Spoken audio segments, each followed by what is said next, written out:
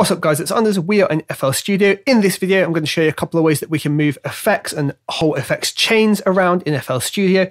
If that is helpful to you, please bash the like button for me. Thank you very much. Let's get into it. And a big thanks to the channel sponsor, Distrokid. Distrokid is a music distribution service and the best way to get your music out to all of the modern streaming services fast, efficiently, and within an independent artist's budget. Check out the description below for a discount today. All right, super simple to do these things in FL Studio. You just got to know what the things mean and where they are located. So first things first, let's say I've got a whole bunch of different vocal channels here. Oh wait, I've got a whole bunch of different vocal channels here. That's dead useful. Let's say I've done my settings in Neutron here and I've had to make a copy of the vocal and I want to put that same thing exactly as it is on another channel, but I don't want to save the preset, reload it, blah, blah, blah. So what we're going to do, we go over to where it says Neutron 2, use the little drop down arrow. We need to do save preset as, but there's a magic trick. If we click it, hold it and drag it, we can move a copy of Neutron to whichever channel we want. So I'm going to stick it on as 2 over here. And as you can see, boom, it now lands over here, an exact copy of what we already had. Easy mode, super source, perfect, right? Okay.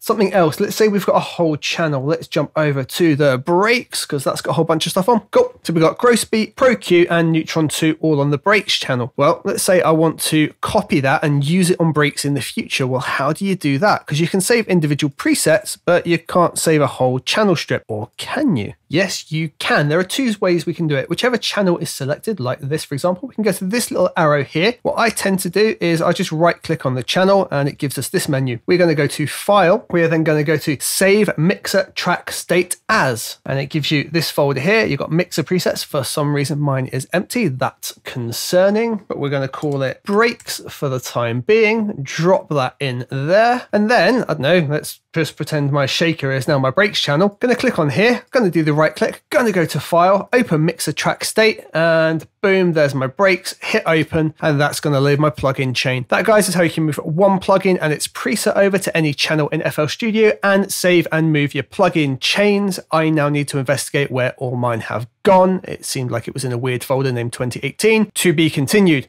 Hope that was helpful for you guys. I look forward to seeing you on the next one. Thank you for liking the video and subscribing to the channel.